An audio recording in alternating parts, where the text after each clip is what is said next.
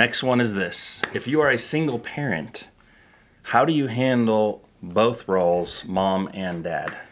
Yeah. Hey, hit me? You want me to do it? Yeah. You don't.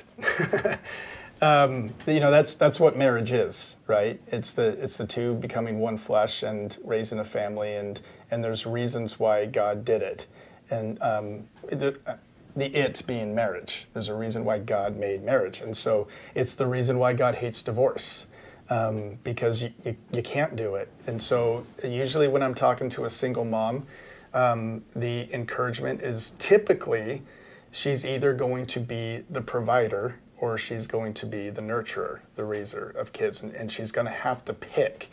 And so there's some ways to kind of alleviate some of that a little bit. Maybe single moms might go live with mom and dad, and so there's some provision help there, or maybe there's even some raising there that's helped. And so part of the answer is you can't do it without help, and so hopefully it's family, and maybe it's other relatives or friends or something like that, but you do need help.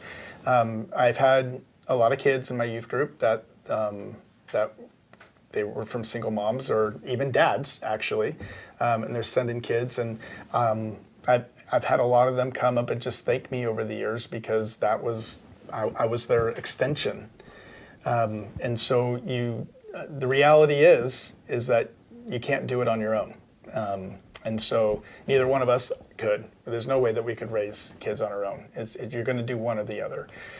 And so through prayer and some reality of asking for help, you work out a plan and find out how to do that. I don't know unless you got some. I was thinking the important point, pro tip of what Matt said is that if you are a single parent, you have the Lord. And the Lord does take over in those areas in ways that he just covers for us because he's a loving father. But to Matt's point, if you're a single mom, I highly encourage you to get a godly father figure in that young man's life, especially in the world we live in today. So our job, Matt's a high school pastor. It's been really interesting doing counseling. I've been counseling young kids, and I think it's because they don't have dads and they're in this situation. But our job as Christian men is to disciple the boys in such a way that they grow up to love the Lord as men. And there's an encouragement to wives is that a godly woman is supposed to train the younger wives up in the way that they should go and how to love their husbands. And so to Matt's point is that if you're a mom, you are built in the way that God designed you as a woman.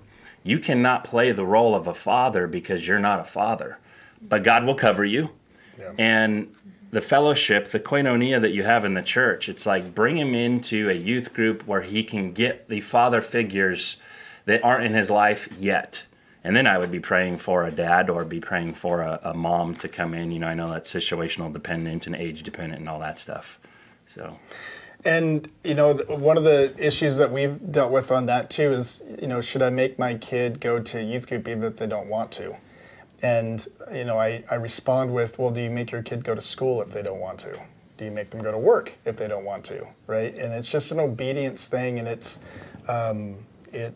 needed for them. And so especially, we're just commanded to be in fellowship anyway, but especially if you're single, the body of Christ, that's what we do. We come around and we build each other up and nourish each other and encourage each other. And so you really need to be in fellowship, especially if you're a single parent. And so my dad passed when I was like 21, so I grew up with him, but he wasn't a believer till way late in life, so he's not teaching me the Word of God. He's struggling with alcoholism. He has all this stuff that's bringing garbage into our lives.